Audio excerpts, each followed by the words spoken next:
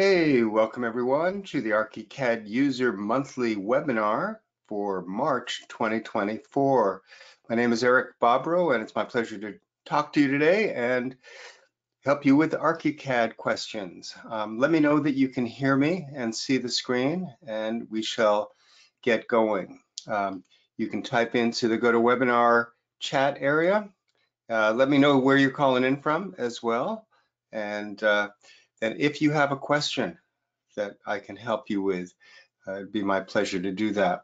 I'll also be monitoring the Slack workspace for ArchiCAD coaching program for those of you who might be in my coaching program. So if there's any of you have questions, I can take those as well. So I see Ian from Scotland, Patrick, Seattle, Rich from Newcastle down under, Australia, and Rick from Virginia. Okay, so Rick, you did send in a question about locking staggering columns. Okay, we'll definitely take a look at that. So we have a small group so far today, 26 people is what it says, 25. Sure, we'll get a few more filing into the room, but let's start out with Rick, your question. I'm going to open up your microphone here. So Rick, your line is open, and I saw, let's see, I saw that question did come in. Thought I saw it here. Maybe it went into my personal email. Let me just, yeah, just scroll down if it's possibly, no, it's not there. So let me see, I did see something in email. How are you doing today? Oh, good. Like your hat. Thank you. Thank you. So let's see if I do a search. There it is. Okay, so you're seeing my screen, I believe. Is that right? Yep. Okay, so you have something here. When I click on it, it opens up in a little video clip. And thanks to you for introducing me to Loom. I use it all the time. Excellent, excellent. Okay. Hey, Eric, how are you? I've got a problem that's driving me a little bit nuts. The column line staggering, I can't get it to stop. And if I go to the source view, I can unstagger it and move it over.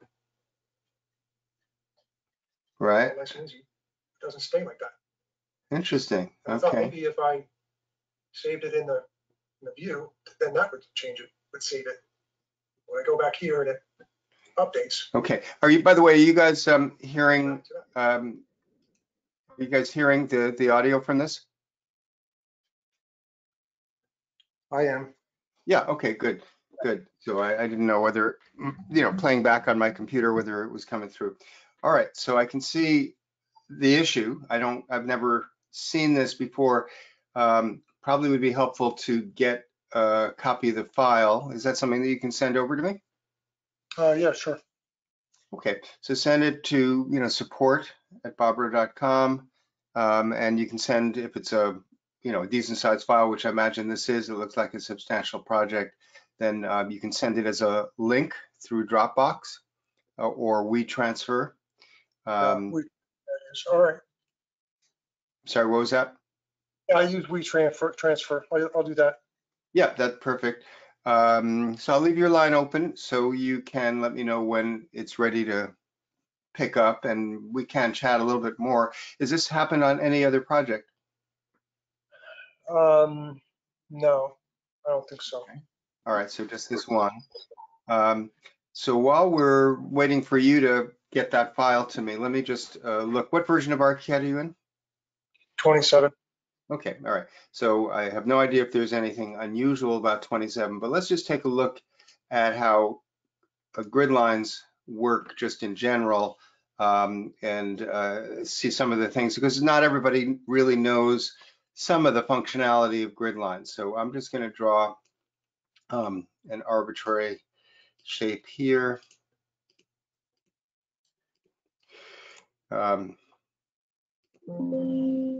All right, so I've got a shape there. Now, in terms of grid lines, you can put a regular grid like every 12 feet or something like that, or you can do individual ones.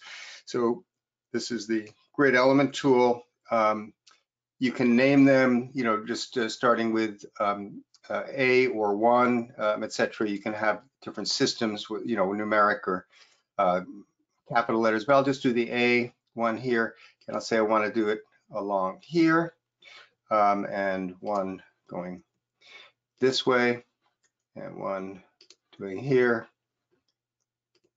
and one here. Now, this one that I've just put in, I'm going to stretch it down. Let's see, I should be able to stretch this. Okay, that's the staggered. This is the one. Let's see, we should be able to stretch that. Why are we have this. I can reposition this. This allows me to move it left or right. This should allow me to stretch it. Why is it not being stretchy here? Yeah, it's only allowing me to drag the whole thing. That's a mystery because it should be stretchable. If I say edit, reshape, stretch, no, it's not doing that. So let me just take this one, delete it. We'll put in another one. I'll just say I want to make it in line with this. So hover over that, and then I'll hover over this and say that I want to start it at this intersection here, and we'll take it down to, well, some arbitrary point. Now, these grid elements will be seen when I open up a section or an elevation that has this. So we can see this was a section cutting through it. We're not seeing where what the grid lines refer to. If I go instead to the elevation marker, here, then you can see that the grid lines are in line with where I sort of bent the building there. Now, when we have the grid in an elevation or a section, we can certainly move this down here. So this is there are two editable hotspots here. One has to do with the end of the straight segment. The other has to do with whether this is staggered or not. Now, as long as I keep it straight, it's sort of much the same. But if I pull this to the side, then you can see what it's doing here. Now, you're saying that your grid, and by the way, this does not affect the floor plan. The floor plan is based on where this is in space here. So this grid here did not bend or move just because in the elevation I did it. Now look at that, the elevation is snapping back into a straight one. For you, it was a segment. Remember, I had that over to the side. Let me just put it over here, go back to the floor plan, go back here, and it snaps straight. So what is going on with this segment? So we have general staggering. So there's a stagger distance here. I guess that's probably the distance from here to there. And if I were to put in a standard length, you know, like 5 feet, then you can see how this adjusts. Now it doesn't have a side-to-side thing. This determines whether you're going to have a marker at top or bottom or both, and this only affects the section view of it. So I'm not seeing there's a segment length. Okay, so this is if it's going to be in segmented, or is it going to be going through the whole thing? So right now you can see how each of these sort of stops and starts. If I make this straight, you can see how, or if I change the settings, that's interesting. It's indicating that it's a segment length, or that it's continuous, and yet it became segmented. If I go to this one, where we have the segment length, now it's going more continuous there, and this here, No, that's the continuous one. Okay, I'm misreading it. This is the continuous one. This is segments at the ends, and this is had the entire grid line in on the section or elevation. Interesting. Okay. Um, so the entire grid line there. Okay. So I haven't played around with this for a while, but these are the controls that I know are there.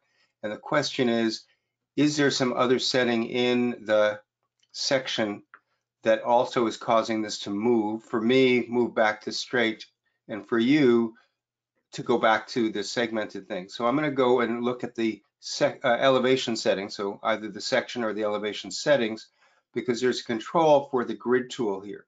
And when I go to the grid tool inside here, it says, first of all, do we want to show grid elements, period? You can turn that off and say, well, even though there are grid elements that could be shown, I don't want to show them.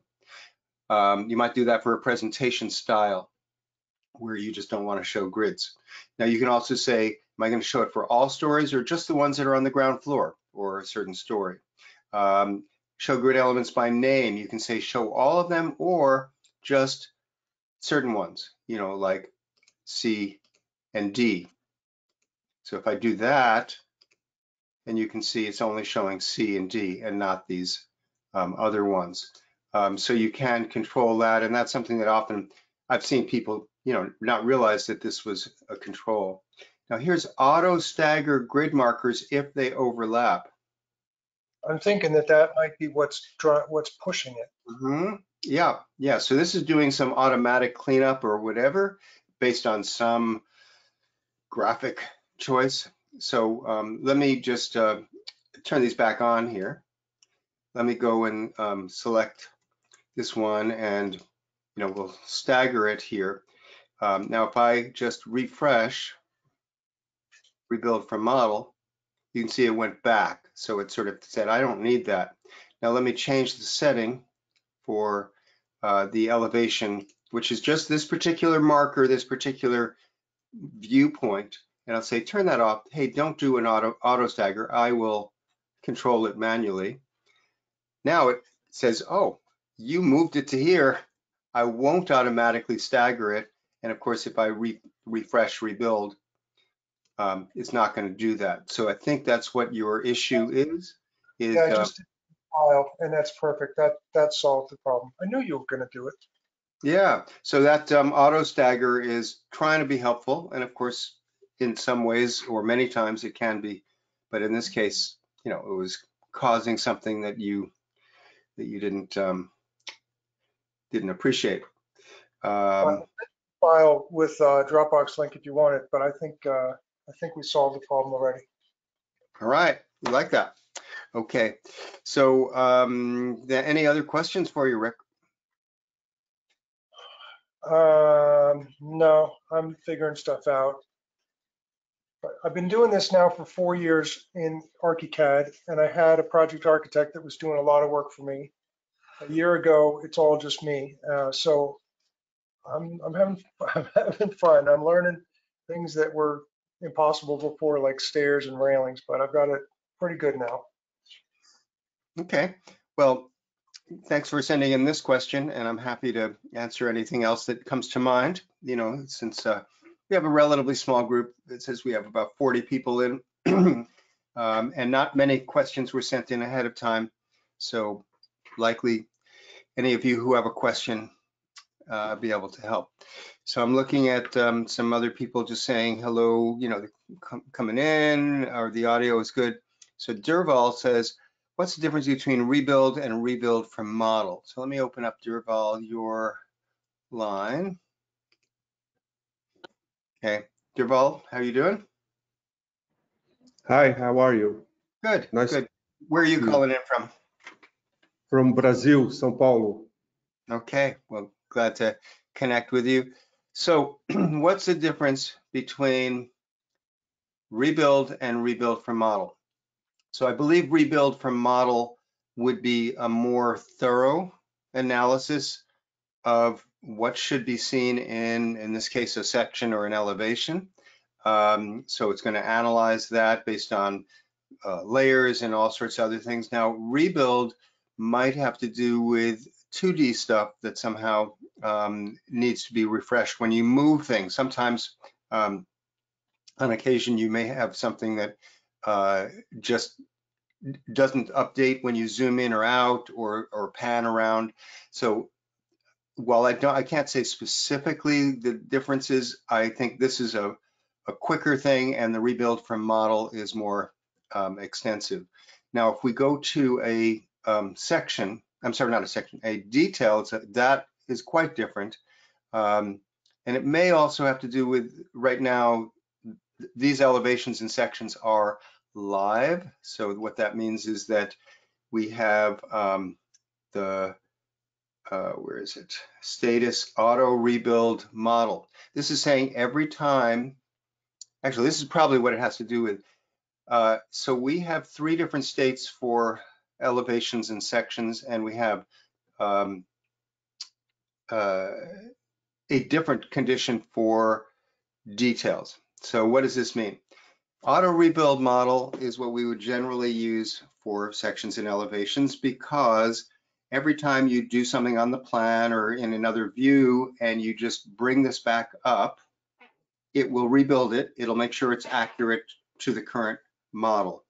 On the other hand, if you have a very complex building like a hospital with 500 rooms and a lot of stuff going on, rebuilding the model might take more than a few seconds. It might take even minutes to rebuild the model in some cases. So you may say, hey, I need to go in and put some annotation on. I'm just going to be putting in some notes and some other things on there in 2D.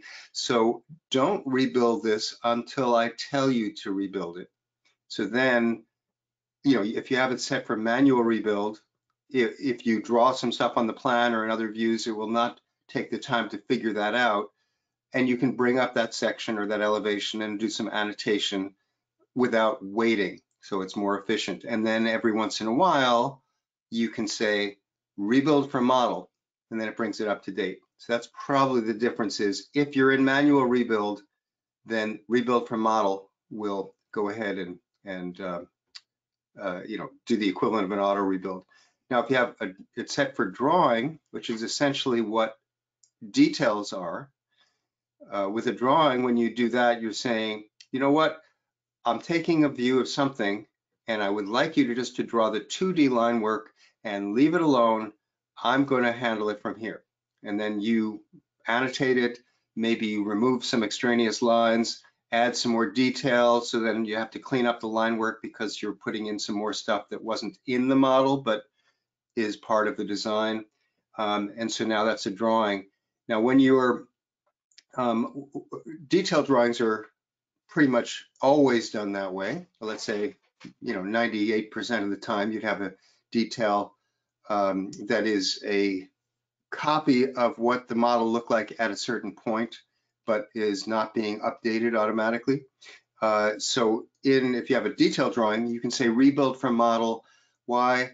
Maybe you didn't actually do any work on it in 2D, and you just said this is going to be the eave detail, and now your roof slope has changed or something else has changed. So you just say, hey, I've told you where I want this detail to be done. Just rebuild it based on the current model.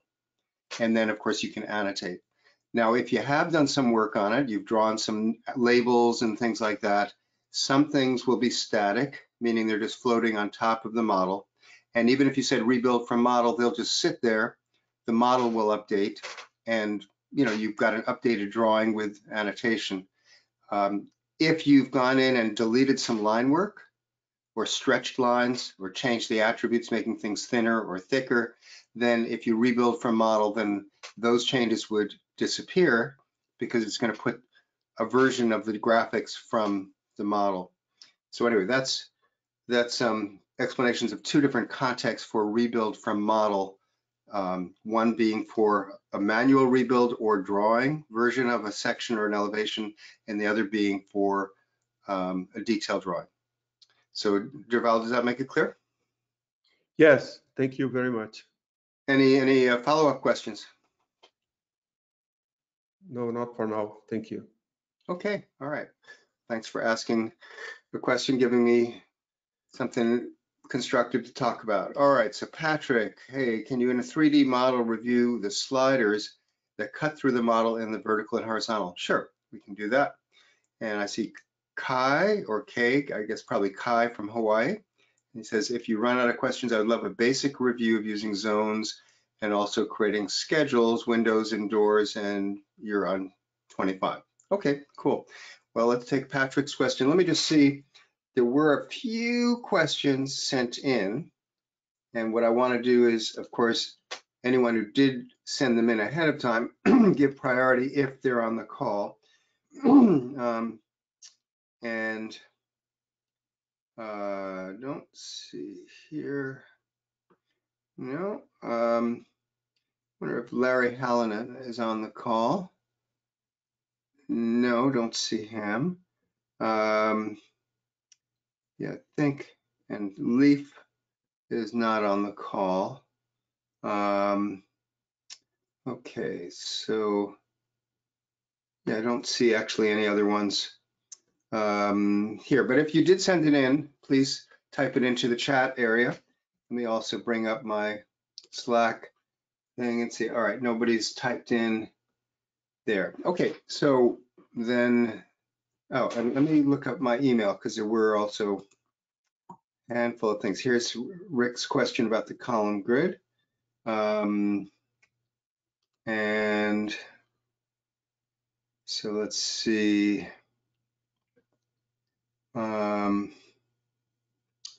there was another one. Let me just double check in case anyone else sent in a question that I want to do. Lots and lots of emails, but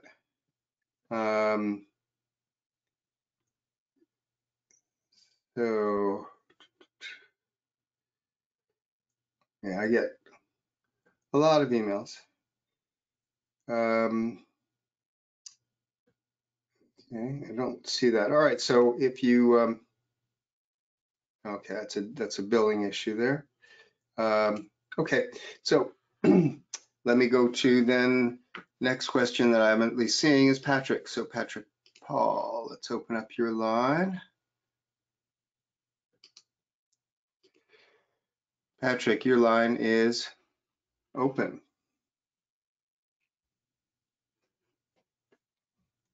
Patrick, are you, do you have a microphone? And I see Rick Matthews run through more features. Okay, we can certainly spend some time on that. Yeah. There you go, Patrick. Yeah, I unmuted my mic. You know, in the 3D model, you can come down from the top and kind of dissolve the model so you can see the interior, or you can come from the side and you know, cut through the model. I just wanted you, if you could review how to do that. Yeah, absolutely. So in order to give it something a little bit more interesting than just this empty box, what I'll do is open up the sample project for master template. Let's see, sample project USA here. Okay. And I'll launch a new instance. All right. So that's many of you have seen this more than you care to because I've used it over the years. But it's basically a little residential project that has a little of this, a little of that, a little of the third thing, and just a lot of things that I can demonstrate easily because, you know, I'm showing framing here and I'm showing foundations there and I'm showing detailed drawings and things. It's not intended to be a fancy high design project, but it shows a lot of how ArchiCAD can be used.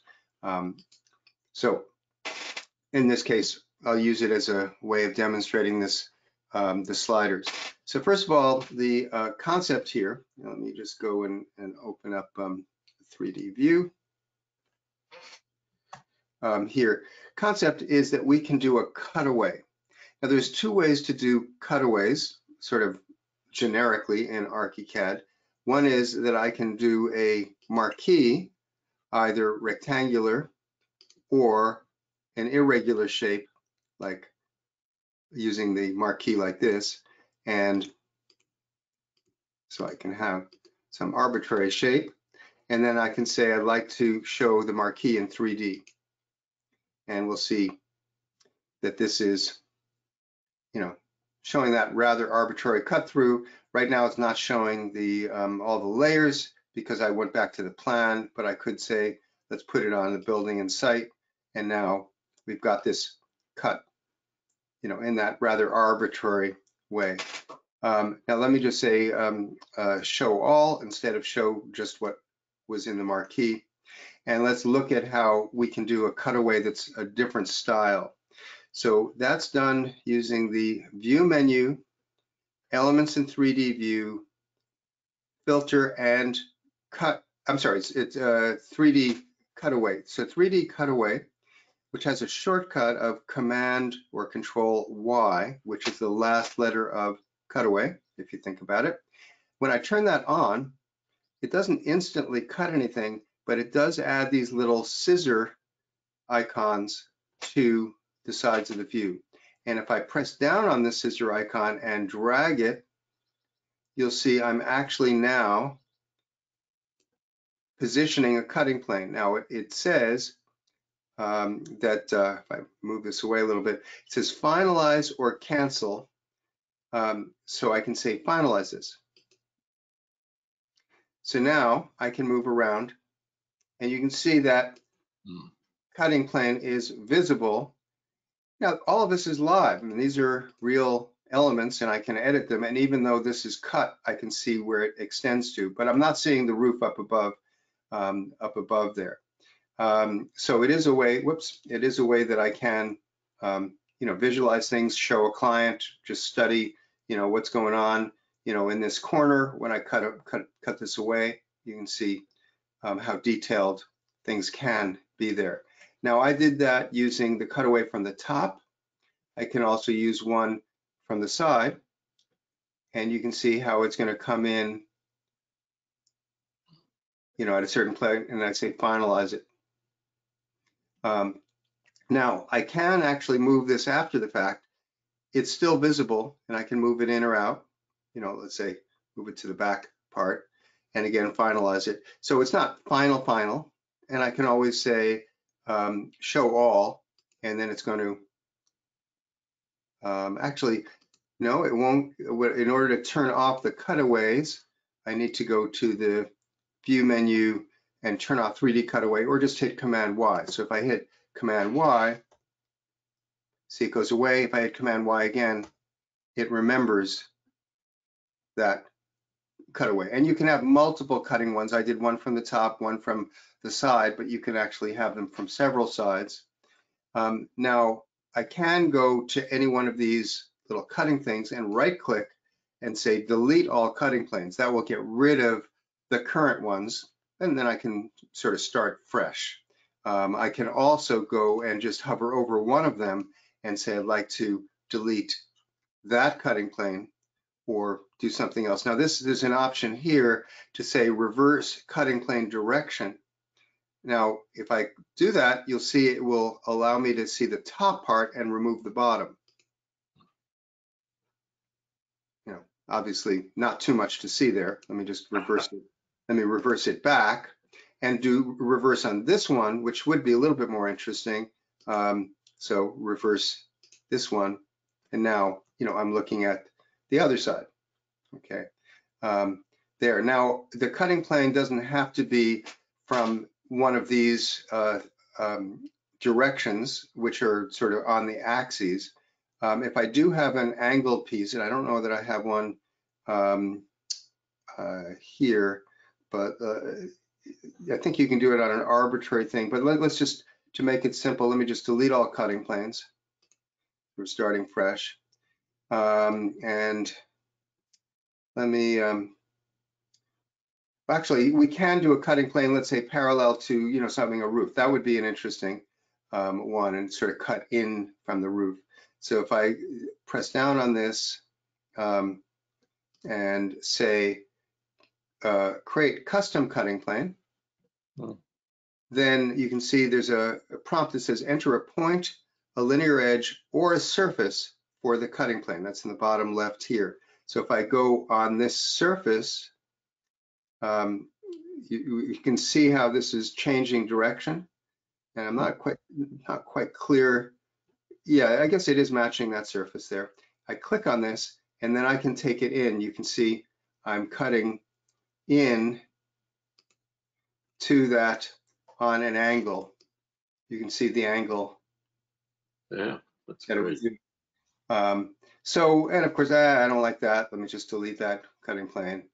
You can also rotate the cutting plane, which, you know, might be a little weird, but you can say, let me take it around this angle and let's rotate it down to here. You know, so you can do things. I mean, I'm obviously not making a whole lot of sense, but the ultimately what this allows you to do is to study the building on the fly, move, you know, looking at how things fit. So probably the favorite one that I would say is, you know, you're just saying you want to do one, maybe not that one. Let's say place cutting plane. How do I do this? I'm going to hit the trash thing. I don't really want that one. Let's see if I right click and say create custom cutting plane and do it based on this wall.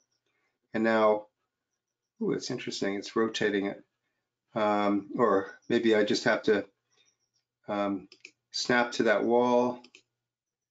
No, let's see if I take this cutting plane in. So you can then sort of look at what's going on and, you know, move in and say what's going on with the cabinet, what's going on with this cabinet, what's going on, you know, when we get into the wall and we're looking at the stair.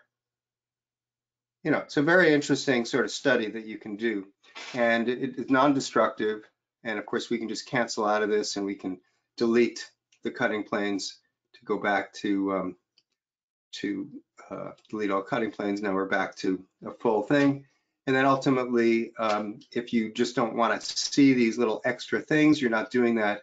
You just use the, okay, and then there's one other thing, actually, you can show or hide the cutting planes. So let's say that I have, if I take this cutting plane down, so I'm cutting off the top like I did here, finalize it. Well, it sort of is getting in the way. This is actually, I'm clicking on it, it's getting in the way. I could say, let's see, I could right click on this and say, don't show them. They're still active, but you can see the line work disappears. And now, you know, as I move around, there's nothing to click on and, you know, get in the way. And you can see this little eyeball. So if I go here and say show cutting planes, now I can see that there. So that's sort of the 10-minute explanation of how cutting planes can work. The one last thing I'll say is that you can save any of these views. So let's say this is a view that's interesting because you're cutting through the top of the second floor and you're looking in a 3D view. I can go to my view map here and say I'd like to save the current view and give it a name, you know, second floor cutaway axo here. And then let me go down and take this down to the lower section and finalize it for at least for the moment.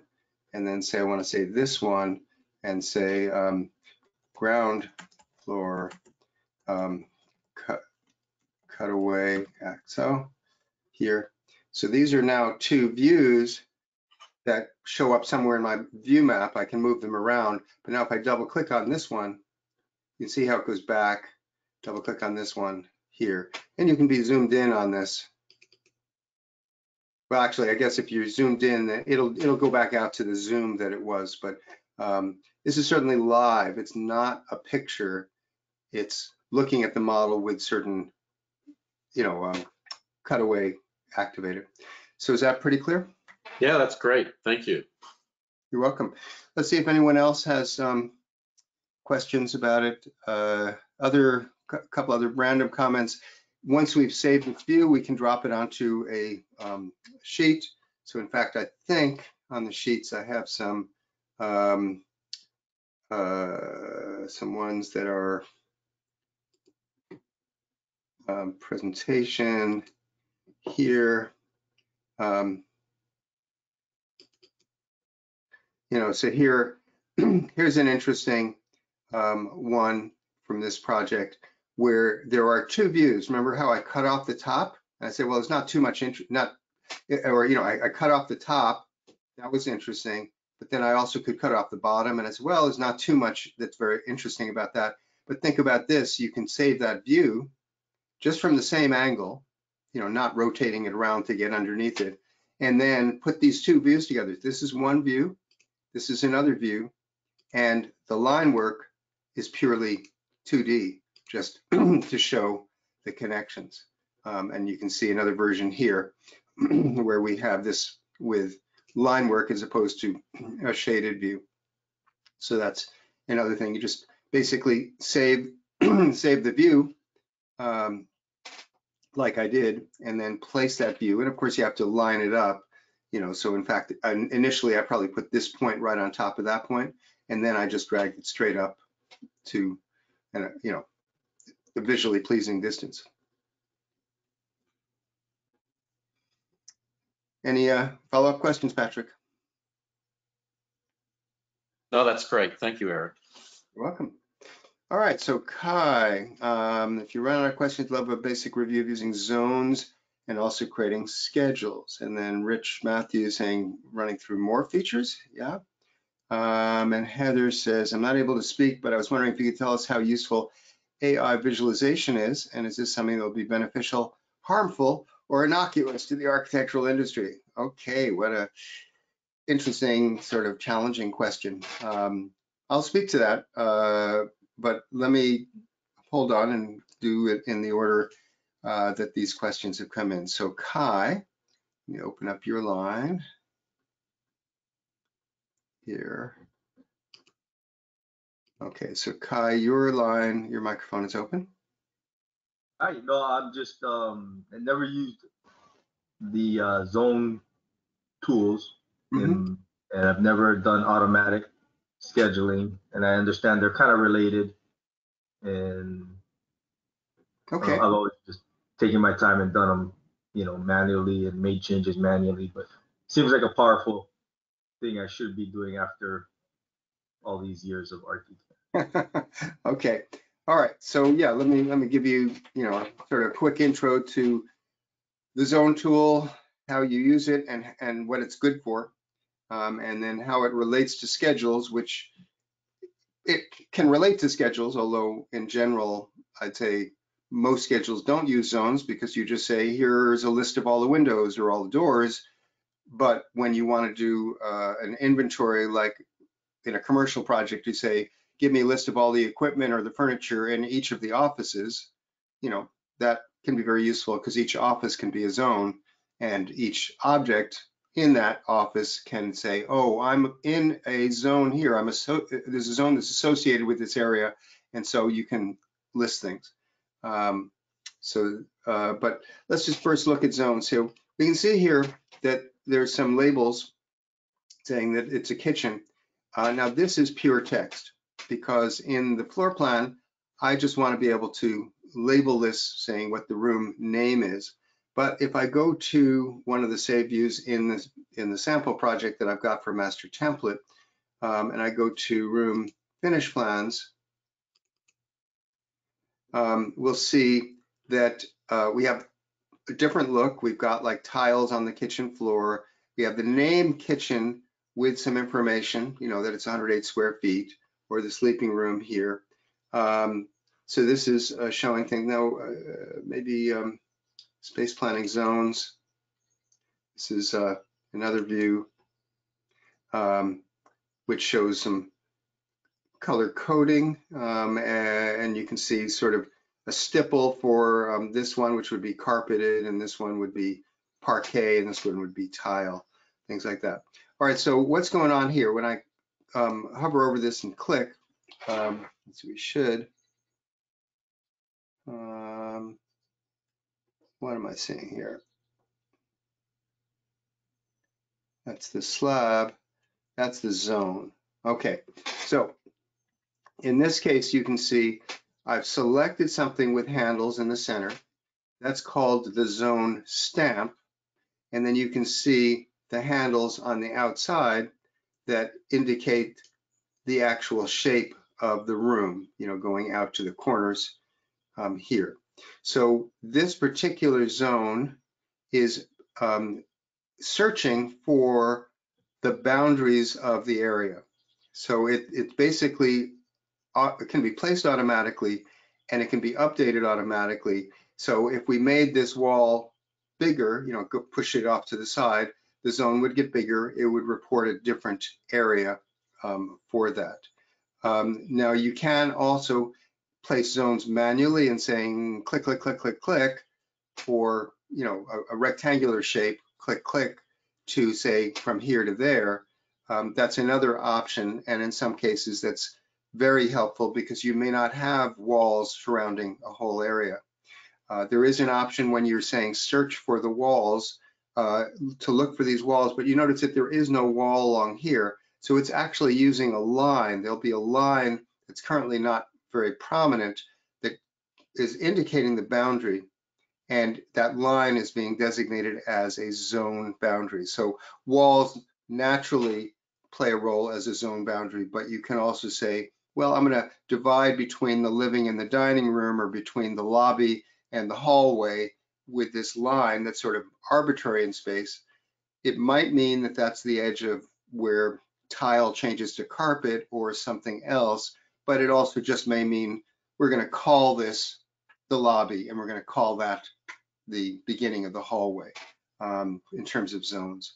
So let's just look at how zones work if I go to the blank project here that I had. I'll just do a couple of walls in here, like this, and another one here. Okay, so I haven't put in any doors, and in fact, I didn't actually connect this properly. There we go. And I'm not worrying about the wall types right now. These, you know, this is a single, like it's got cladding or something on one side, not on both. But for purposes of just demonstration, I've marked out the area. When I go to the zone tool, so the zone tool is this one, and I say, hey, I would like to look at the boundaries automatically, and I'm going to put in a zone, and I can give it a name after the fact or before the fact.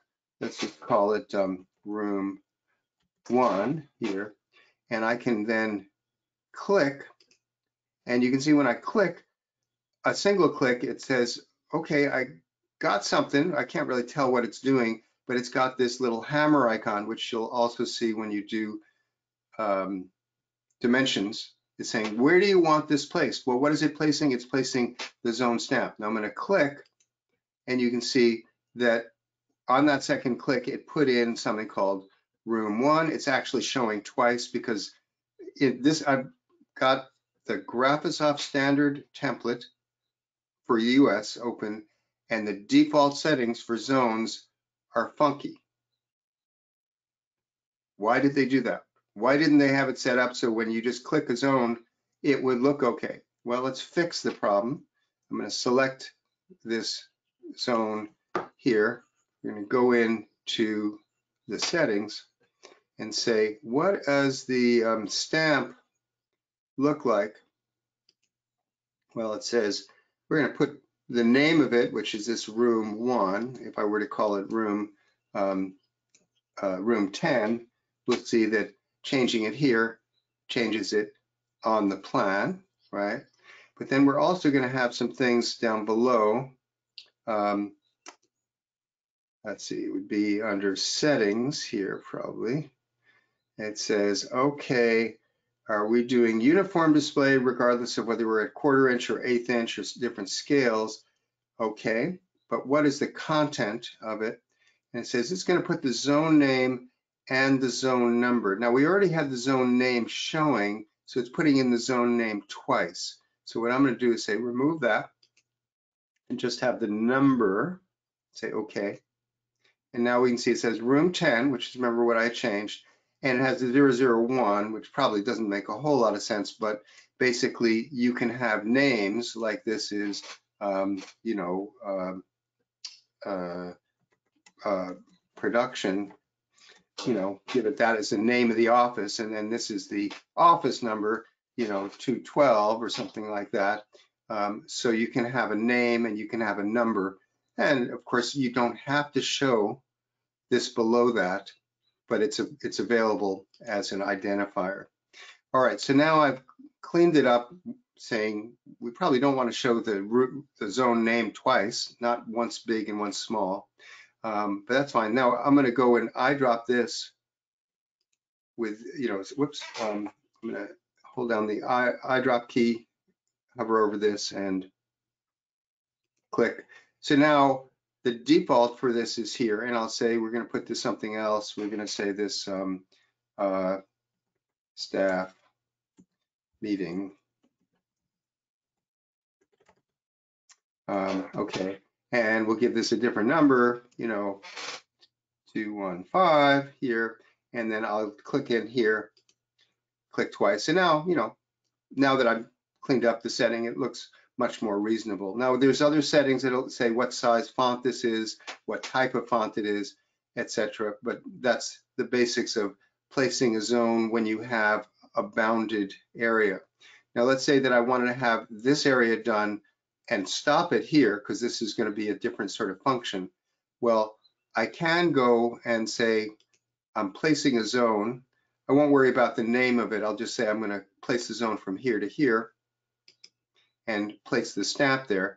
And again, it's a staff meeting. Now that's fine. That's manually placed. When I select it, we can see, these handles there. But if I wanted it to things to behave in a certain way, I might want to put a line here indicating that this is a demarcation and select the line.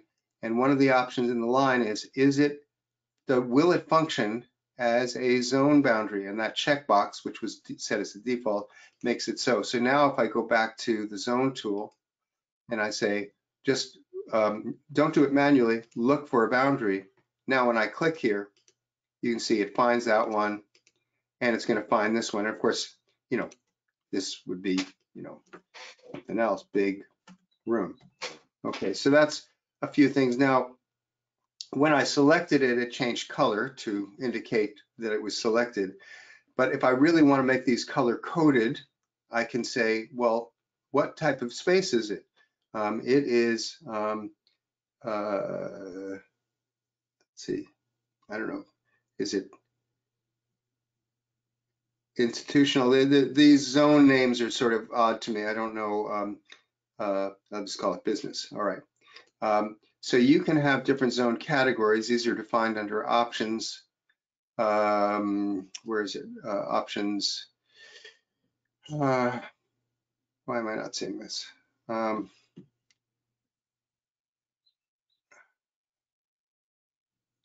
Where are zone categories?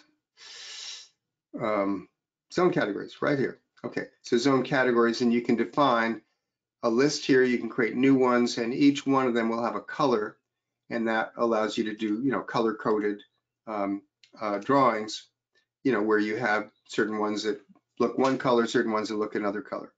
So, Kai, how are you following this so far? I am, thank you. Something I'd like to, set up and customize for my own template, and it'll be easy to plug and play for all my projects. Right. So certainly when you want to say, well, the categories that I care about are this, and you say storage and bedrooms and, living room and kitchen and whatever, you can do that. Or if you're doing commercial projects, office, public space, utility, whatever things. So you can create those categories, give them colors, and set up some defaults. And now, without getting into all sorts of complexity, the stamp right now looks a certain way, but you can have stamps that have much more detail, like, for example, room finishes. You can have it show the square footage or the area. There are different stamps, so just like you have different objects. You have this type of chair and that type of chair and a third type of chair. You have zone stamps that can have different functionality. So this is sort of just the beginning of learning how you can mark out an area and get color-coded and text annotated information. Now, other things that I think we could come back to, but I don't want to try to do an exhaustive training on zones is that you can schedule the zones. You can say, here's a list of all the offices or all the rooms in this project or all the suites, in a, like a hotel or something like that. So you can have lists like that that are in a tabular form, like a schedule. Now, schedules, you asked about that, and that is, again, very rich, complex thing. So let me go back to the other project and just say, well, let's look at a furniture plan here. Okay, so here's some furniture. Now, what would we schedule in a project? Well, usually we schedule a window schedule, door schedule. Sometimes we'll have furniture or we'll have equipment schedule or, other things. So all sorts of things in ArchiCAD can be scheduled. It typically is saying, give me a list of certain things and here's the information I want to see. So where do you see that? Well, first of all, in the project map, schedules exist under the schedule area.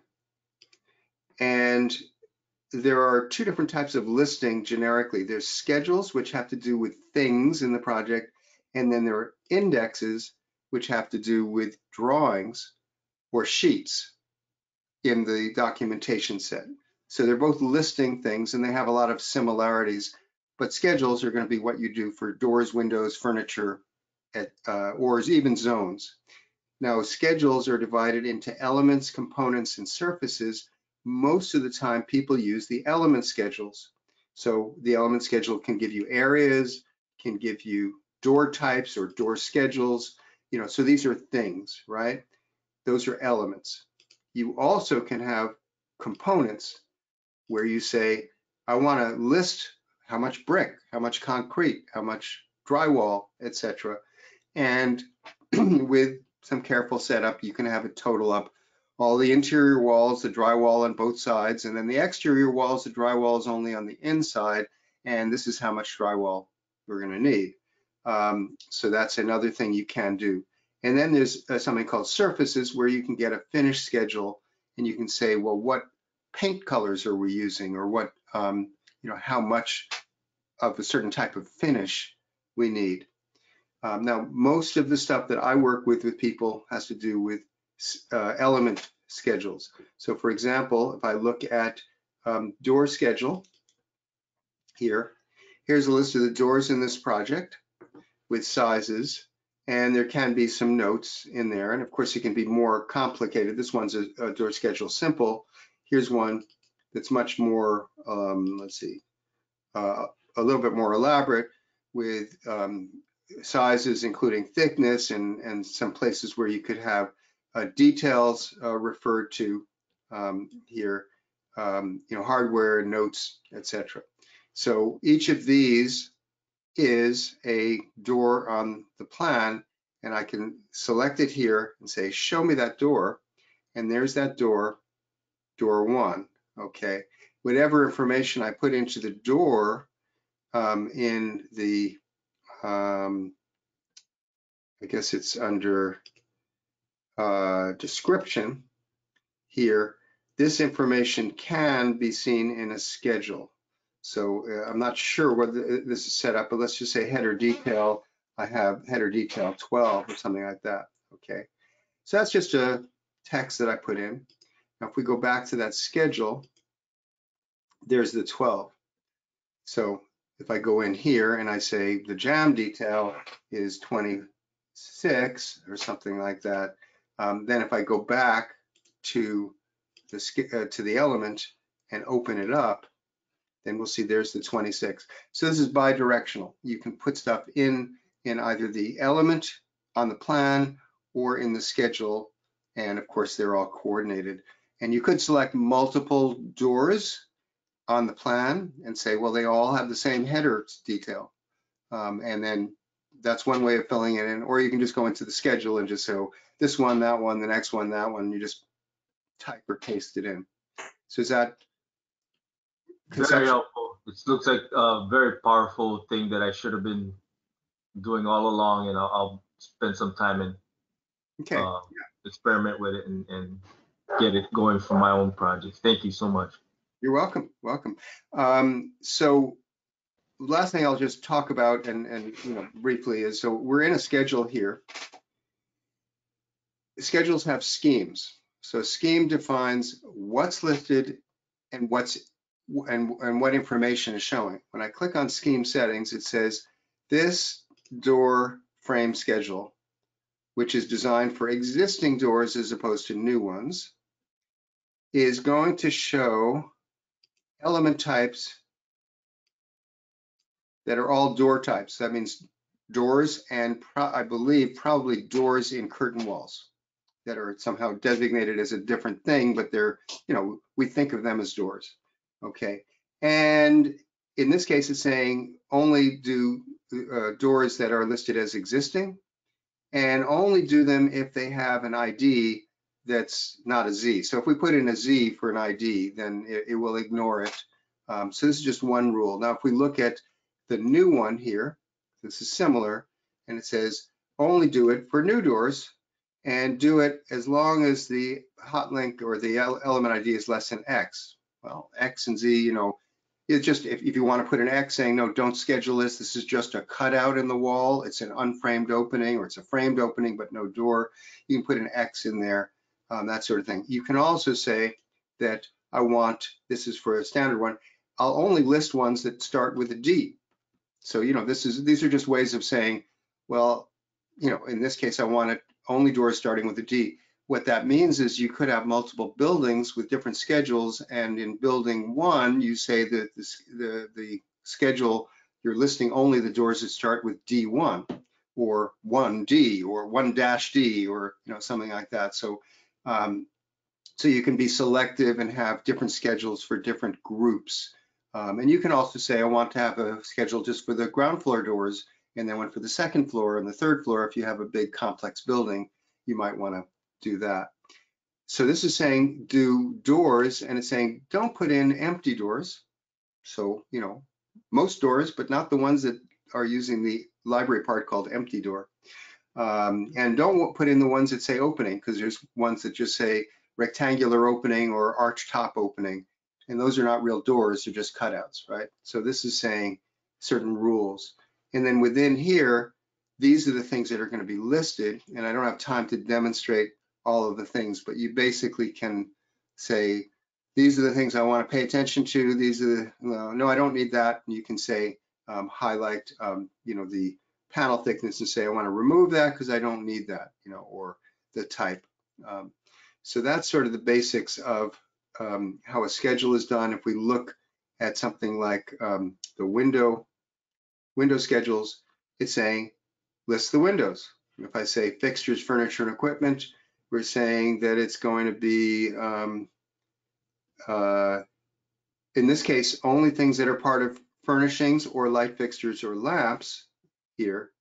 If we do something like plumbing, it's saying it is the category for it is plumbing here. So there's all sorts of things that you can set up saying, what do I want to list? And there are ways of saying it has an ID of a certain number, or it has some other criteria that you could say, these are the ones I want in this group. So that's some of the basics of schedules. And then the schedule you place on sheets, and they are kept up to date, just like an elevation. You assume, or you make sure that it's refreshed before you print so that it has the latest version of your model.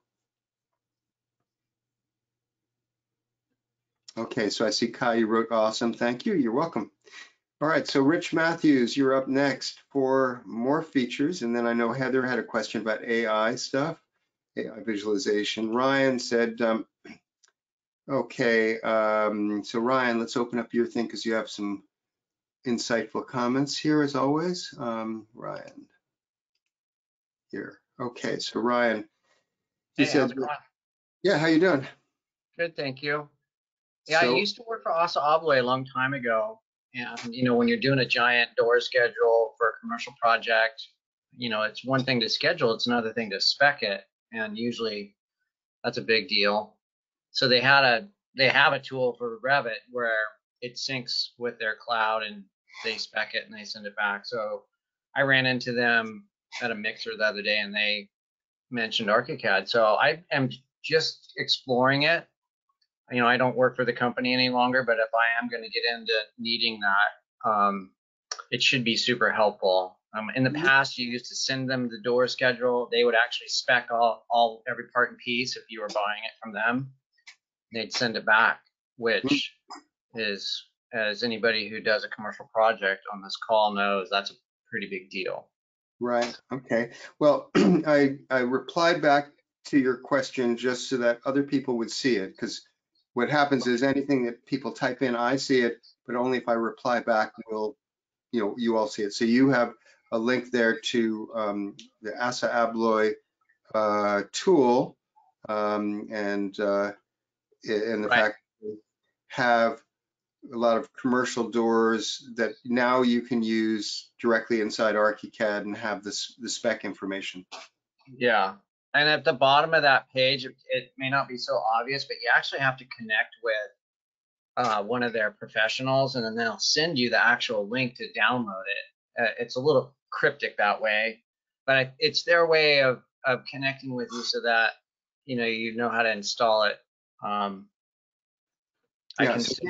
here's the link that you just posted there, and so I'm And putting then it if on. you scroll down to the bottom, see it says connect with your consultant, and then down at the bottom where it says contact, it says contact opening studio representative. You want to click that to then find your person in your area, because they'll probably do it by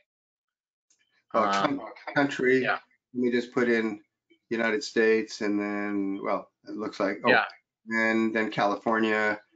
Okay, so there's probably going to be several in California because so I there's say different. okay, and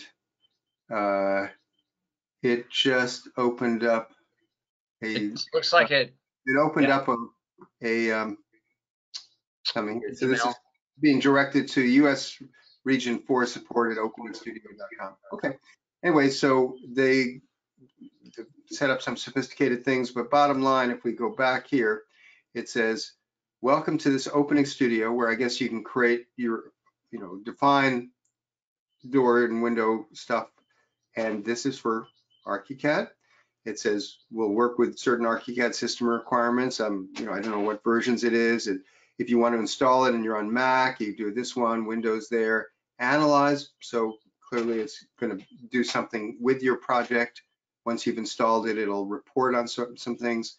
And export, import to ArchiCAD. So that's the actual library parts that you're sort of speccing out. In the past, what they've done is they've actually given you the actual library part on the Revit side. It would be really kind of cool if their library would actually make it for us, with the actual handle and the actual, maybe it has a little window in the door. I haven't tested it out. If it does that, that'll be really cool. Okay, well, just briefly, it says in the door and frame schedule, hover over the export. So you're defining something based on some, at least sizes and maybe some other settings. And then you're going to the export wizard, select parameters, and select the ArchiCAD template and export. Then inside ArchiCAD, here we are in ArchiCAD, we're using an import. So Opening Studio appears to be, when you install their tool, it'll add another menu to your ArchiCAD environment, and then you can say import, and once the import is complete, so it doesn't really show what that is, but I can assume that it's going to be a window or a door, or maybe a set of them, that then you are going to see in 3D and going to have some information as well as just the 3D and the symbol. Yeah, probably if it goes as far as the Revit platform does, it'll replace your library object. Okay, so you select the library object that you've sort of done a generic version of, and it'll put in their version in place of it. That's the way the Revit side works. I hope it does on ArchiCAD, because that'd be pretty cool. You wouldn't have to touch the doors. You just let them do their job on the doors, kick plates, all the electrified hardware. You'd be surprised how much work they'll do for you And, being an architect on the sales side, a lot of people don't realize how much work all of these different companies will do for you. And the fact that they're trying on the ArchiCAD side is huge for us. Door schedules, especially commercial door schedules, are rocket science. They're difficult. Don't kid yourself. Right. Okay. Well, thanks for sharing that. I'm sure that some people will find that useful, either people who are on the call right now or ones who watch the recording. Yeah. All right. I've been having a lot of fun with the design options too. I think that's probably the most powerful thing since the BIM server. Yeah. Well, certainly it's a very powerful part of 27, and how it compares to, well, we have specialized things like, I think the stair and railing tools are amazing. They're complex and tricky in certain ways, but they're amazing thing. But they are just for stairs and railings, whereas design options is for anything, whether it's your facade or your interior fit out, or the whole layout of a multi-building project. You basically designate certain things as being one option and certain things as another, and maybe a third or fourth option, and then you can switch between them instantly. Plus, there's all sorts of other things you can do, like having a template of elements that you just sort of swap in. I want to show that now. Nope, now I want to hide it. Yeah, it's pretty cool. And then, awesome. Well, thanks for letting me inject that. Yeah. So Rick Pratt, who was on earlier, says thanks to you, Ryan. So I guess he appreciated learning about the ASSA Abloy stuff. So cool. All right, so Rick Matthews, or let's get your line open, Rich, here. So are you there? I see I've got you in twice. One says offline, one says, oh, and there's another one. Let's see about this one. You're on 3 times. Hey, Rich. Yeah, I'm trying. Have you got me? Yes. I do have, yeah, we are hearing you. Good. All right. So you were talking about, well, how are things going, by the way, down under? Oh, very busy at the moment, thank goodness. I guess. Good. Yeah, no. Yeah. So what by the way, I was just down in New Zealand, so I wasn't in Australia, but I was relatively close. So my other business, as some of you or many of you know, is Architect Marketing Institute. We help architects with marketing and sales and bringing in better clients. My business partner in that one is Richard Petrie. He's a New Zealander. And for the first time, my wife and I went down to New Zealand. We ran a small conference for some of our members down in Queenstown, which is a gorgeous part of New Zealand. Beautiful lake and mountains, and so that was very special to go down there. Just got back last week, and still feeling a little bit of the impact of having been away. You ever spend any time in New Zealand, Rich? Yes, I have. Queenstown's, well, toured a lot of the South Island, particularly a bit of the North Island. Beautiful. Yeah. My wife likes it because there's no snakes. When I go fishing, she can sit in the grass and wait for me to come back if I haven't drowned myself in the river, and but she doesn't have to worry because there's no snakes. Right. Okay. Well, that's good to know. I guess when you're an island as opposed to a continent, then it's possible to be more well, to control the environment a little bit more.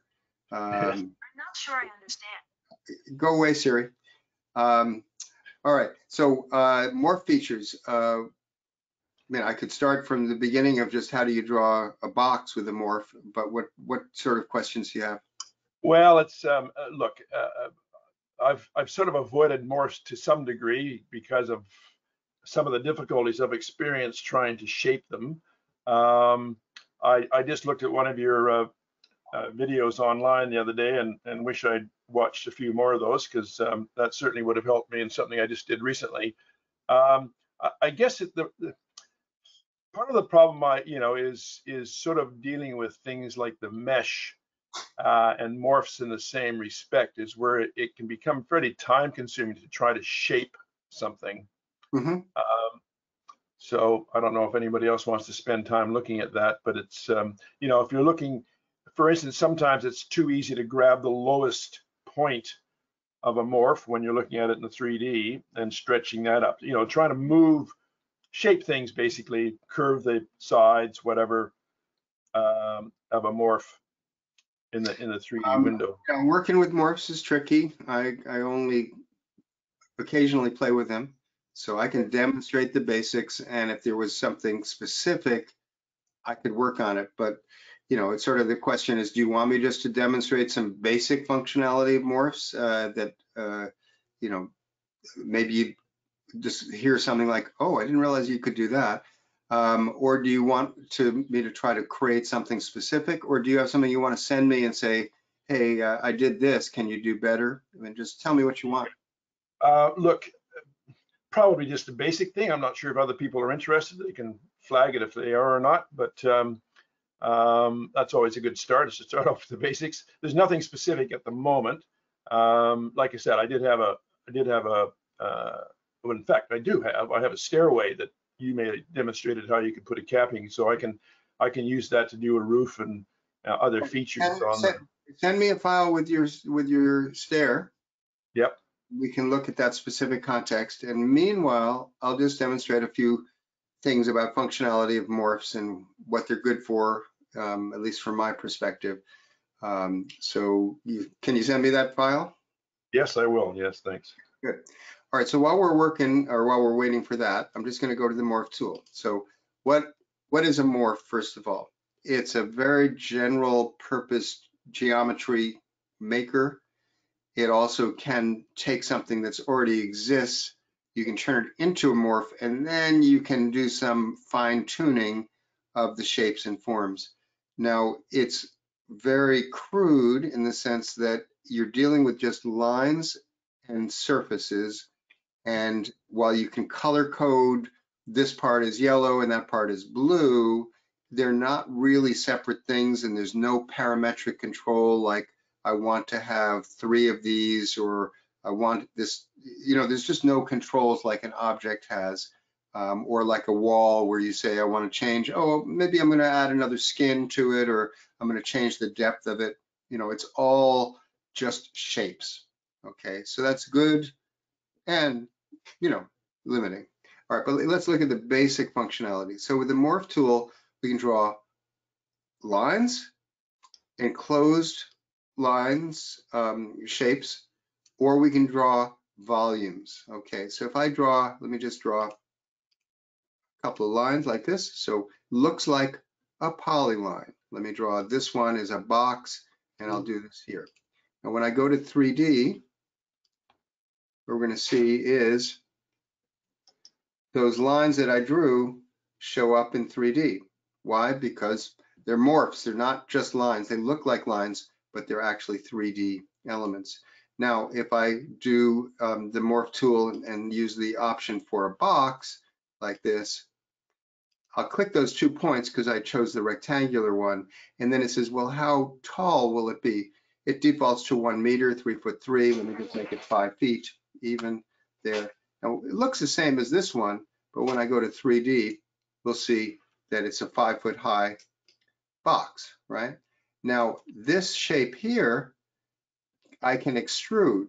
So I can press down on it, and there's some manipulation tools here when you're pressing down on, when you select a morph and then you click on an edge or a face, and I can say I want to move this, push or pull this. So I can move this up or down. So I can make this 5 feet, or I can make it go up to the same height. So I could have drawn it all in one step, but now I've done it separately.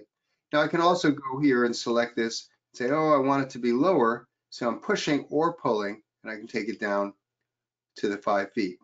So far it's just a volumetric type thing.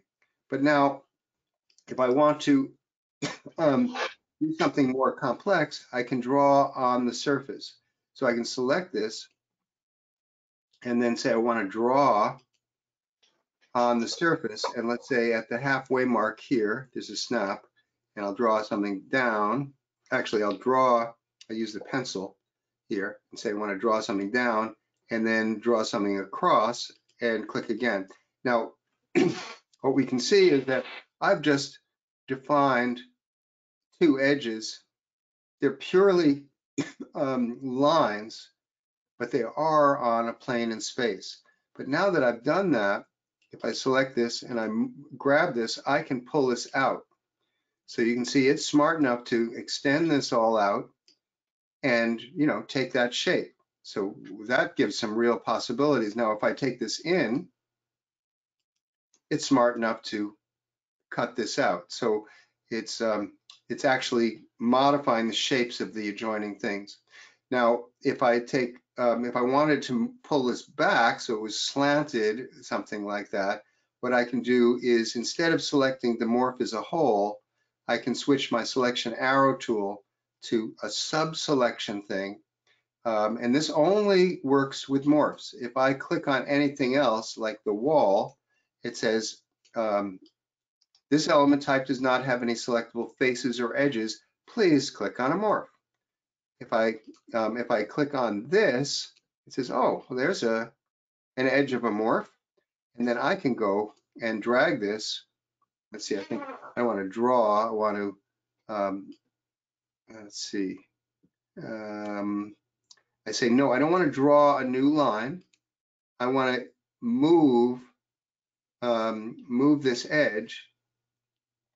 So here, so it's going to be a little odd, and this is where controls become, you know, tricky. I'm moving this up and down along this face. Now it's done something pretty intricate there. Not necessarily what I wanted because I didn't have a fold line here, right? So let me undo that and say, all right, well, if I really want this to slope down, then I probably need to have another line across here. So I'll select this, click on the edge here and say, you know what? I don't want to move this edge. I want to draw a new line from here. Say draw a new line from here to there. And now if I select this line and move it, let's see, depends upon the angle you're at.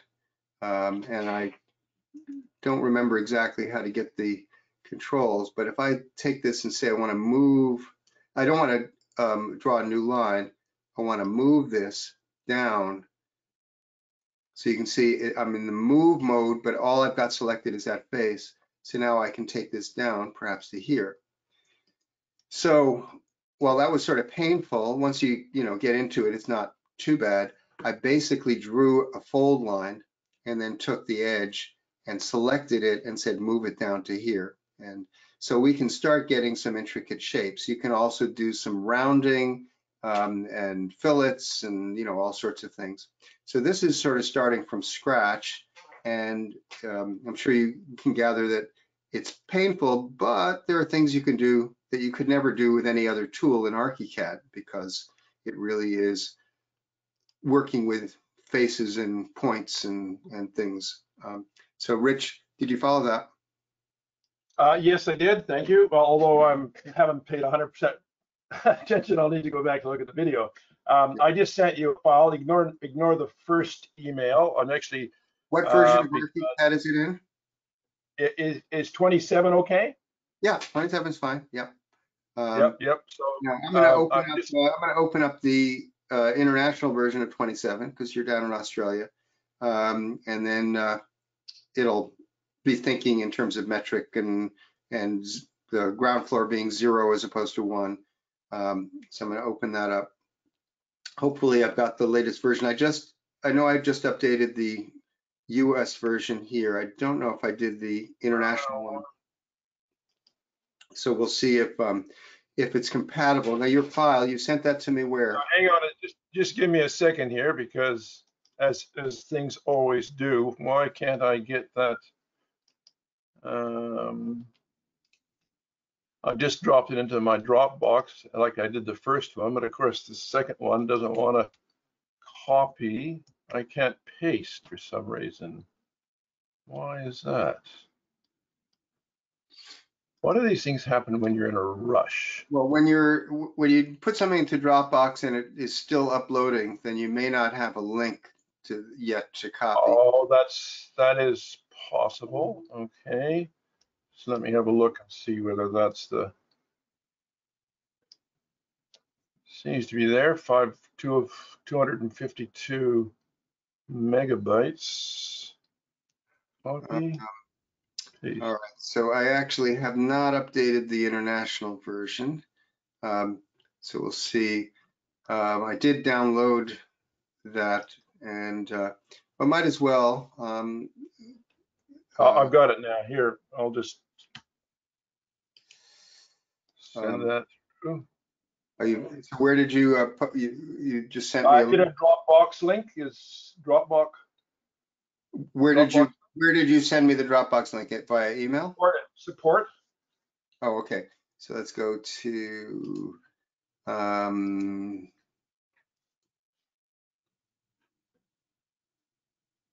okay.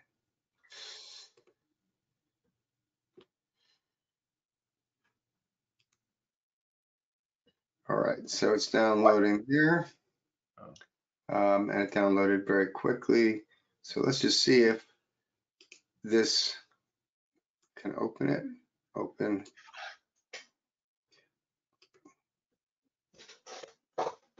27, 40, 30. Okay, yeah, it says it should be able to open it.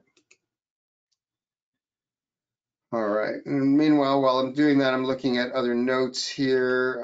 Can you change the morph into an object? Ray Kelly says, yes, you can take anything that you draw in ArchiCAD, either in 3D or 2D or combination, select it, and then go to the file menu, libraries and objects, and say save as object.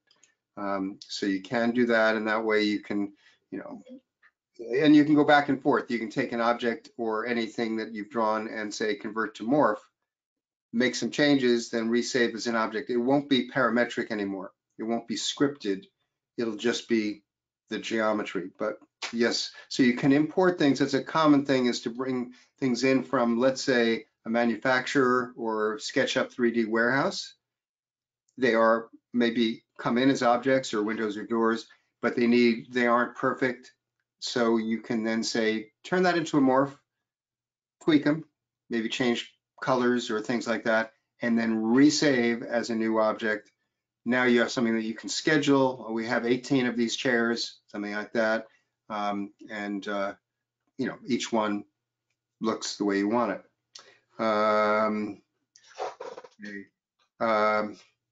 So Tal Toronto has a point about if you model a big morph that goes multiple stories high, you can schedule the area on every story. So that's great if you really want to use the morph as a massing tool for a 5-story or a 50-story building.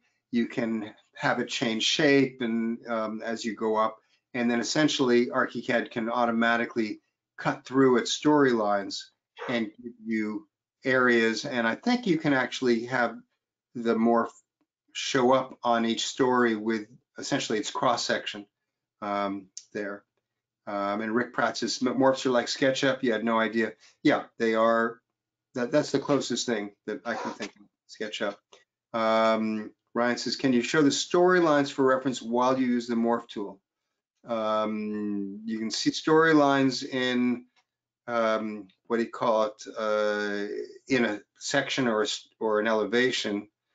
You could have some pseudo storylines if you wanted to just do some cutting planes or some 0 thickness planes at the storylines if you were in 3D, so you can sort of see that. And as I said, I believe you can, on the stories, you can actually have it show where the cutting is. So we'll take a look at that. So what do we have here? So if you pan over to, pan to your left, you know, towards the left-hand side of the screen. So, yeah, okay, now you can see that stair alongside the new garage. Yeah. So if you, what I did was just put in a stair, and then I used a railing tool if you want to look at the 3D of that.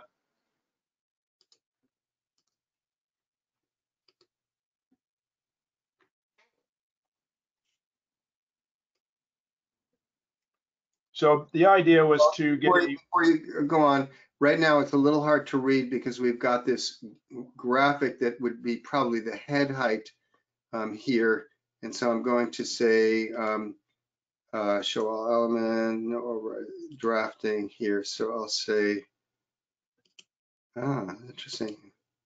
Okay. So what are you trying to do?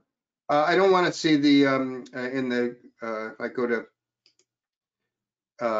model view options and I go to stair options here right now. Oh no, it's not showing headroom. So I thought I was seeing the headroom. No. That's a roof over top of the stair, and that's a screen along the side. Oh, that's the okay. So This all is right. a quick and dirty way of trying to, get something in the model to show to the client. So it doesn't, it's got a roof and it's screened on the side with some sort of metal or, perforated to give some protection from the weather. So Yeah. that whole the stair itself is just a steel stair, and then all the rest of it was done with the railing tool. Yeah. Okay. So did you have a question or something that you wanted to do differently or wondered about? well, for instance, I don't like that because I don't like those angled, and the posts that I've got, the silver post or whatever they're holding the railing up. There's a bunch of things about that, like I said, it was a quick and dirty solution. So what I was going to do was then think about using the morph tool to, in actual fact, make that roof and to make it follow a slightly different, more vertical. You can see how the railing tool has pushed the roof up off kilter as such. So Okay, so you're saying like the fact that this is on an angle instead of exactly. now. Okay, so this railing is following the slope of the stair, and what would be different about this? It seems that you always want it to be horizontal and on a slope matching. So maybe that's right. It's I guess maybe it still have a vertical member, and you would just have the screen cut to that angle. Mm-hmm. So instead of this screen having a joint here, you'd have some sort of cut here, and the screen would sort of fill this in. It wouldn't have an angle. That's right. Yeah. Okay. Now, so when we have a railing and you have this complex shape here, all right, so this railing, okay, so all of the railing elements, So that was a complex, I believe I used a complex, obviously did. I used a complex profile to then put that railing in. And like I said, I don't necessarily expect you to solve this at the moment because that's what I'm planning to use the morph tool for, thinking that I can do that with a number of morphs or, I'm assuming. Right. Well, so one question, just for just general thing, is a quick and dirty thing is I can select this, I can go to the design menu, I can say convert it to a morph. All right, so this is my copy. So if I mess things up, I can either undo it or I can close the file and reopen it, whatever. I'll say convert selection to morph. So what will happen is it will no longer be a railing, it will become a morph. And if you had some annotation dimensions pointing to it, those dimensions would disappear because they won't be pointing at a railing anymore. I'll just say okay. So now, well, we have something that looks a little bit weirder. It still has the same general shape, but you can see it's got all these lines. Now, one of the things about the morph tool is that we can go and I can, again, switch to the sub-selection mode and I can select, can we, it looks like should be able to, well, I wonder why I'm not allowing me to select this here.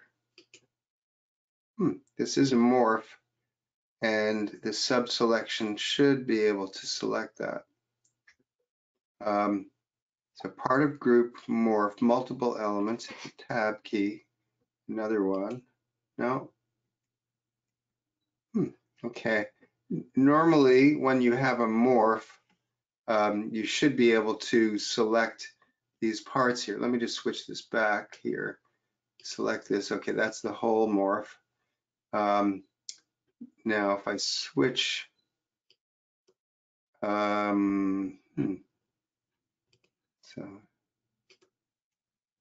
I'm trying to see, I wanted to be able to sort of select it and say remove lines, Yes. you know, or hide the lines, but for some reason this is not working. If I switch back to the other file where I was demonstrating some things, I could say, hey, let's see, what would be an example?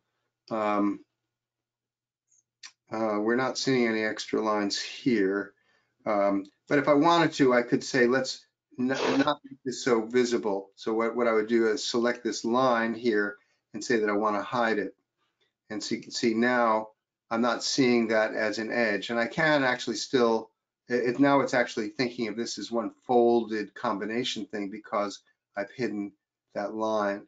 Now if I use the view under morph, let's see, design, modify morph, show hidden morph geometry, then we can select this. You can see it's got a sort of funny little dotted look. And I say, well, actually, let's make it solid again. And when I do that, I can go in the morph thing and say I'd like to curve. Let's see, modify segmentation. Let's see, try. Actually, smooth and merge faces. Well, let's just try curve and merge here. No, I didn't do it. Okay, let me go and select this face and that face and say that the intersection between them, I possibly want to smooth and merge faces. And it says how much do I want? Let me just smooth the boundaries. This will probably be a little weird, but yeah, you can see it's sort of made it curved. Now there are controls that you can use, and I'm not going to attempt to fine tune this, but you can play around with this stuff. Now you can see these are all separate little planes, but if I turn off the hidden morph geometry, now it says this is just one sort of continuous shape here. And so there are things that you can do there. And I did hide that edge. So that's what I was expecting to do here was be able to select this edge here, part of the group morph. Wonder, it might have to do with, let's suspend groups. And then can I, yeah, okay, so it was because the things were grouped. So if I select this here and then make this hidden, you can soft or hidden and go to this one, hidden. So you can see I can then make these things hidden, and then I can potentially draw a new line for, so if I select, I don't know, I'm not real expert on this, but if I say I want to just draw a line on this from here to here, that line now and the shape as a whole, let's see if I go back to this, I select this whole thing and this line and unify them, then they become part of the same morph. And now I can potentially, well, there's the line. If I wanted to, I could turn this into grab the top corner and pull it across to the top right corner and pull it across to the top of the line. So if I say that I want to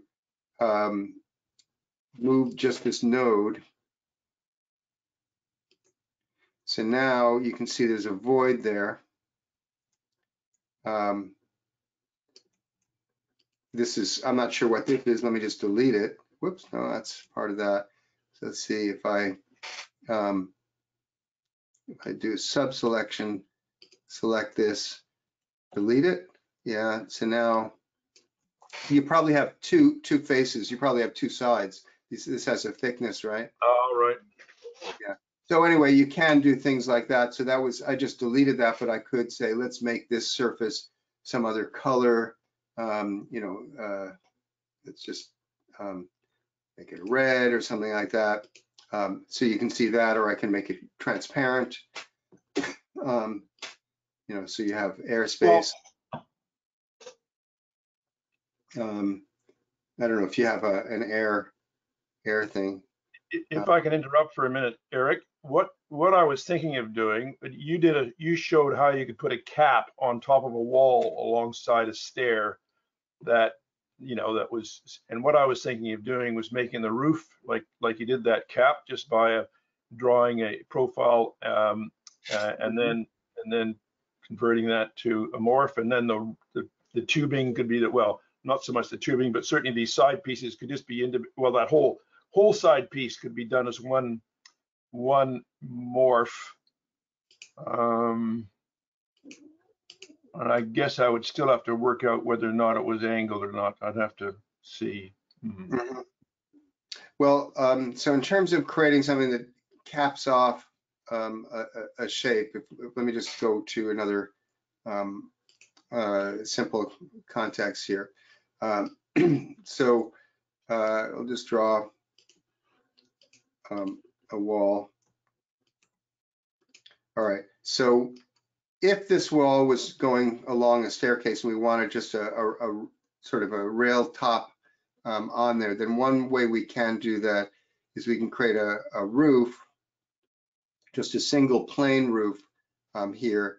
And let's say that I'll say it's resting on this edge, resting on that edge. And let's see, say it's going down on this slope, and then take it on this edge to here. Let's see, and going perpendicular. I'm not sure I'm going to get this right in one go. Let's just leave that alone there. Okay, so what did I create? I created an arbitrary piece. You can see that it started at the full width, but the shape of it, I narrowed. I didn't quite get it. So let me actually do it on plan to do it, because what I really want to do is say that this is going to be this wall. So this is going to be solid element operations. This wall is going to be the target, and this shape here is going to be the operator. And we're going to subtract and everything above it and execute. And you can see that it's just cut off the top part of this wall. Now I sort of made it a triangular piece rather than square. So let me start that sort of in a better way. If I go plan here and say create a roof, make this very not a whole big roof thing. We're just going to have it be not composite. We'll have it be a simple shape, and we'll just call it wood here. So we'll say wood millwork, and it's going to be how thick? We'll just say 1 inch here, and say it's going to rest here. We're going to do a rectangle. Rest here, go up this way, and drag this. Now, what I've just drawn will not be aligned properly, but what we should see, if I select all the roofs, you can see that there's this thing down at the bottom that is a roof. And if I take this edge and say I want to change the inclination here, this is now a 1 inch thick piece, and this can be the operator, the wall can be the target, and I can execute here. So this is now a wall that's started out this high, but its top has been cut off by this piece of railing. And this railing, of course, I can make this wider if I wanted to, have it stick out a little bit, have some relief, then I can do that. And of course, the height of this, instead of starting at whatever that low point is, I'd say it's starting at 4 feet here. So this is now something that I can adjust on the fly. I can say, I want to take this slope down, and that's now a cap on top of a wall. So that's using the roof tool. You could also use the beam tool, as the top thing and cut off the top of the wall that way. So is that what you were referring to? Well, you used it for us just like I had with stairs with landing. So you just drew a line drawing following the stair profile, slope of the stair profile, and then created like a thickness that you created there on your railing, on your capping, and then clicked and made that into a morph, which you then extruded out to the width you wanted and stuck that on top of the wall and cut the wall, and you've now got the capping with the staggered stair landing flights, etc. Yeah, so if we take, I don't know if you have what elevation this would be. So here's our elevation. Is this straight on to your stair? Yes. Yeah, it should be, yes. Yeah, okay. Yeah, so let me just switch this back to normal. So yeah, if I drew right here in this view a morph here, just as a series of lines, and let's just say take it along here, and I'll just do a sort of an arbitrary shape like this. All right, so now this is a series of lines that I can do something in 3D with. So one of the things that I can do is I can, let's see, if I press down on this and say I want to, can reposition points and I can draw new ones. Actually, what I'll do is I'll just drag a copy, up, 0.1. Whoops. You must be in centimeters. Yes. 50 mils. Whoops. Drag a copy here, and okay, let's just say 100. Okay, so now I have 2 copies here, and I'm going to go and say I want to draw a new line that connects them here, and I'll draw another line that connects these. And now all 4 of these, I think if I select, actually, I guess this is now, the bottom one has the thing going up, and this is the original copy, and I'm going to unify them. So when I go to the morph and say union, this is now one. This is now one morph. You see, select that, and this I can then make. I can make solid. So is this, in terms of why are we seeing through it? Well, let's just take a look in 3D at what we have, because I'm not sure where this exists in 3D. So we do have a marquee here. There is that shape that I just drew. Okay, so this morph shape that I drew that is lined up carefully, in line with the stair. I can then extrude. I think we have to go to design, modify morph, and cover with faces.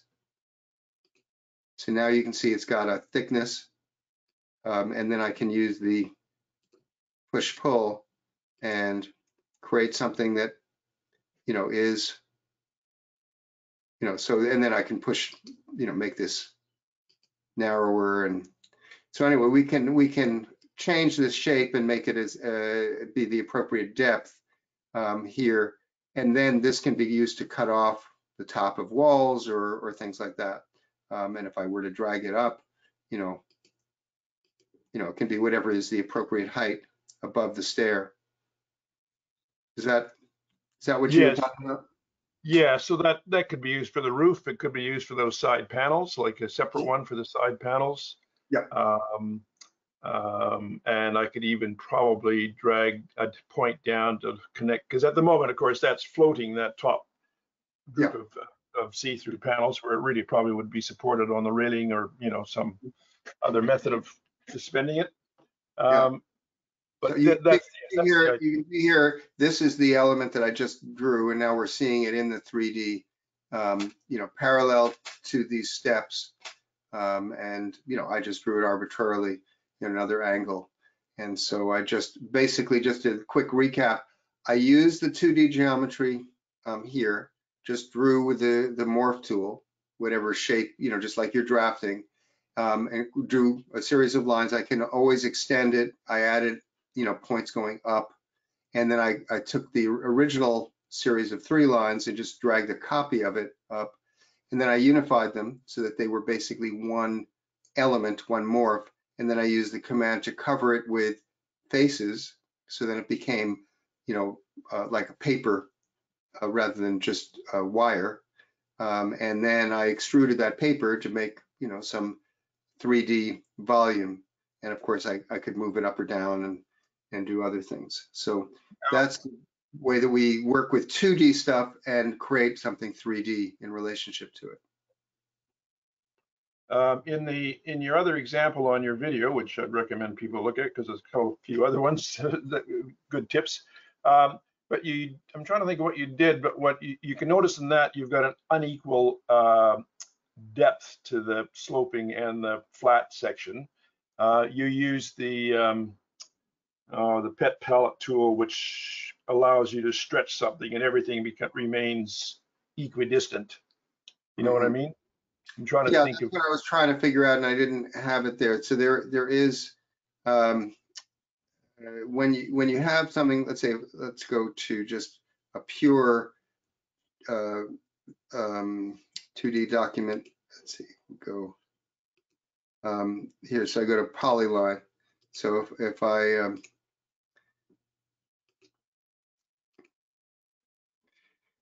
so if I have this shape here, now if I go to this, there is this option here. We were not seeing it with the morph. Right, yes.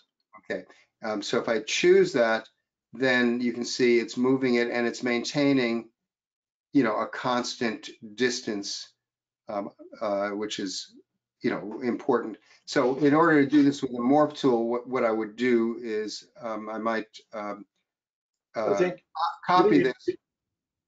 You did the line work and then you converted that to a morph. That's right, yeah. So I might copy that line work. So I've just done Command C, then go and say I want to offset this by, you know, 100 or something like that. There, then paste back in the original location the line work. So you can see this is a copy of the original one. This is the offset one that maintained the uniform thing. Those are just lines. And then if I drew this, and let's say that add a line. Now right now this is going perpendicular rather than vertical, but whatever. At this point, this is 2 polylines. I can go and use the edit, reshape, unify, and now this is 1 polyline. Now that's still just purely 2D, but now I can easily go to the morph tool here and use the magic wand and trace it. So now that's a morph here.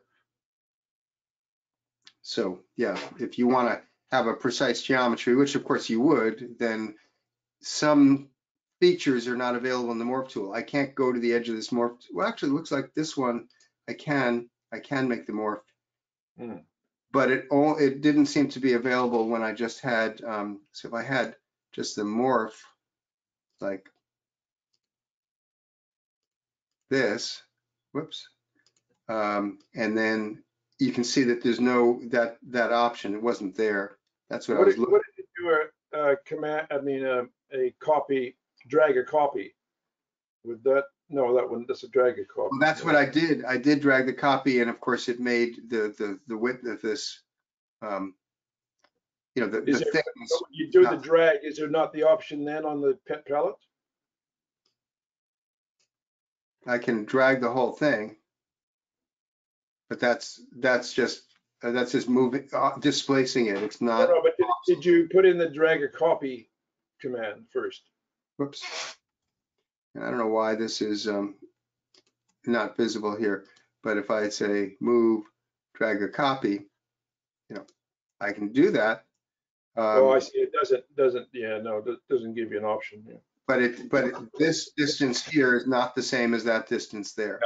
No. So it just doesn't have that offset edge. At least it didn't appear that. If I go to the edge here, yeah, the controls are more limited. However, this being a morph, now it does seem to have that because it's a continuous shape, or it's a closed shape.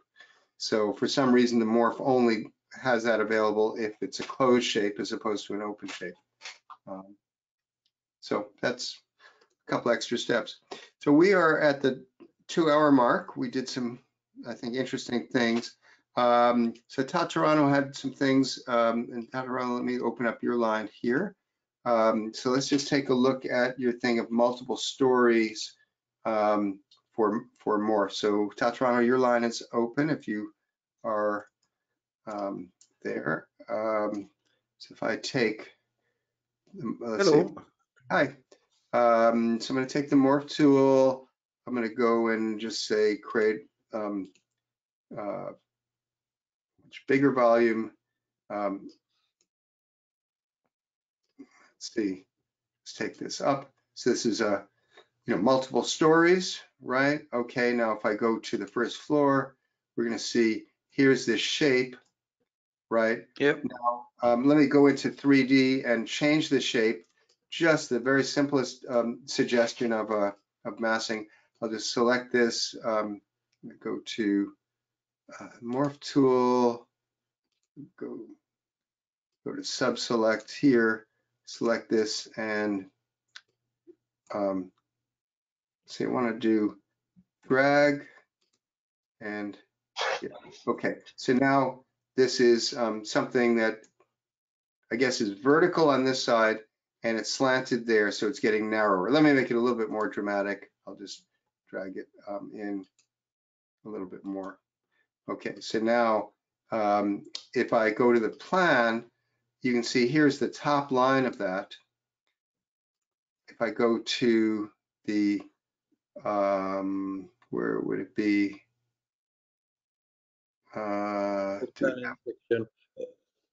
Okay, we don't have floor plan and section morph selection settings, so we don't have that there. You need to change the selection tool. I think. Oh, okay. If I go back to here and select the morph as a whole, there's floor plan and section. So I can say show on stories, let's just say all stories.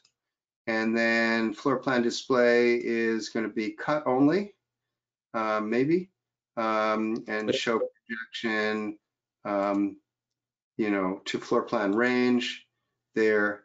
So now if I go up to the second floor and the third floor, you can see how this got narrower. So each one of these, as I click on it, this is what we're seeing based on with a cutting plane of, you know, the what would be the fourth floor. So if I do this more dramatically, you know, again, so take this here and drag this more there.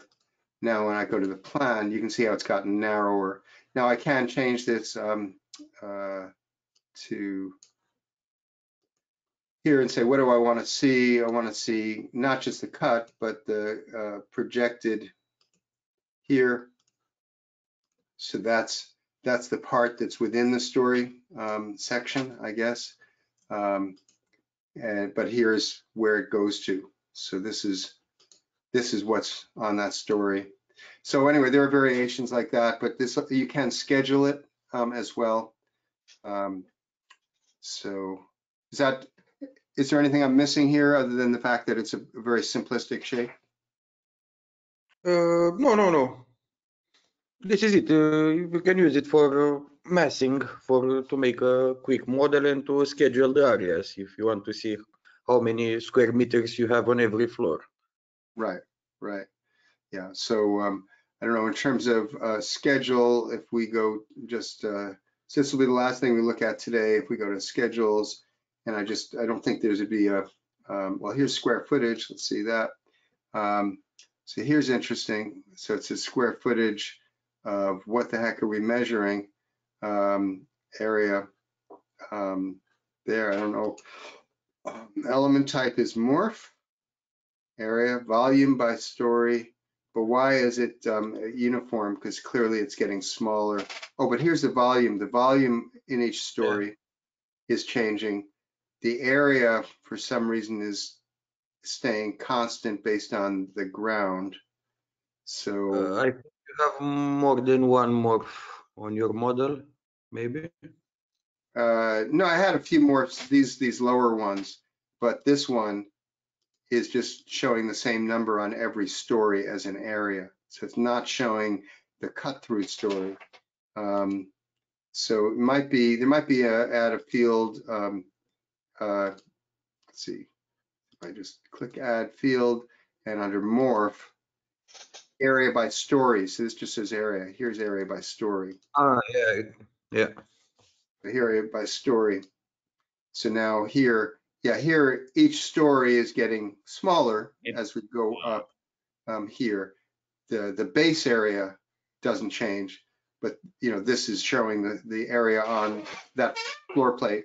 And I'm not quite sure whether it's at the base of the floor or at the cutting plane. But I think it's at the floor level. At the floor level, okay, yeah. All right, so obviously that, you know, could get quite sophisticated as you change shapes and make it more intricate, and it could help as you're defining, you know, relatively quickly a design and saying, yeah, this is going to have about the right amount of area for rental or for use. So, all right. Well, this has been fun. Thank you all for joining me today. Tataranu, Rich, Ryan, Rick, I don't know who else we had who asked questions. So there was, so Ray asked, can you change a morph into an object? Is Ray still on here? Yep, he is. So if we look at this shape here, so not that this is particularly interesting, but if I select this, I can go to the File menu, Libraries and Objects, and I can say that I'd like to save selection as an object here, and it'll take the top view in this case, and that'll be an object here. And so if I now go to the Object tool here and click, you can see that is an object, whereas this is a morph. Okay, and similarly, I can take any object, you know, let's just take a chair. All right, so let's take this intricate bistro chair, place that there. Okay, so that chair, I can select that and I can say I want to convert it into a morph. And it looks much the same, but now I can select individual pieces and say I don't want that piece. I can change the colors. You know, it's hard to manipulate, you know, these tubular elements. You know, you can't like make them thicker or do some other shapes very easily, but you can do some, add on some things or remove some things, you know, in a relatively straightforward way. I would like to add one more thing. The morph tool is the only tool that you can use to draw lines in 3D. Yep.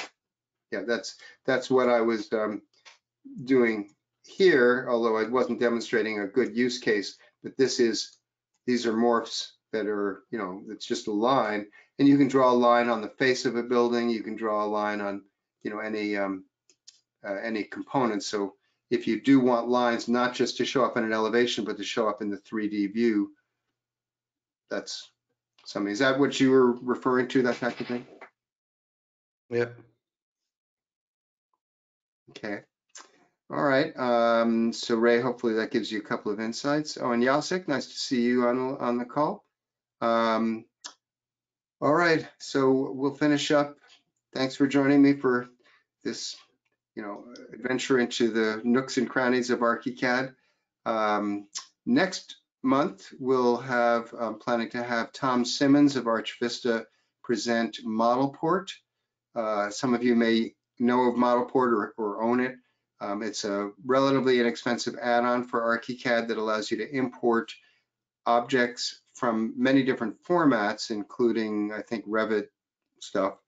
And in addition to just being able to sort of save the import, and some of the formats are things that ArchiCAD doesn't digest easily, it does allow you to do some control of geometry. Like if you want to simplify something that has a lot of complex curves, you can make it somewhat less detailed, still look pretty clean. So therefore it's not as heavy. And I don't know, it allows you to manipulate imported objects in ways that you couldn't do in a straightforward way with ArchiCAD itself. So it's called ModelPort, and we'll have Tom demonstrate that. Tom is the head of ArchVista, which is the reseller in the Oakland, California area, the San Francisco Bay Area, and Northern California. I've known him for 30 years, close to 30 years. So they, you know, developed that. They've had ModelPort for a number of years, and I think it's a pretty cool tool. So we'll take a look at what you can do with ModelPort next time. So thanks for joining me. Please reach out to me by email if you wish to talk to me, support@bobrow.com. And if you like the coaching that I did today and you want to get more of it, you can join my coaching program at ArchiCADtraining.com/coaching. So ArchiCADtraining.com/coaching, and you'll see some options for monthly, quarterly, or annual membership. And every week I answer questions. Here in the ArchiCAD user, I just do it once every few months. So take care, be well. Bye-bye. See you later. Thanks. You're Thanks, welcome. Eric. You're welcome.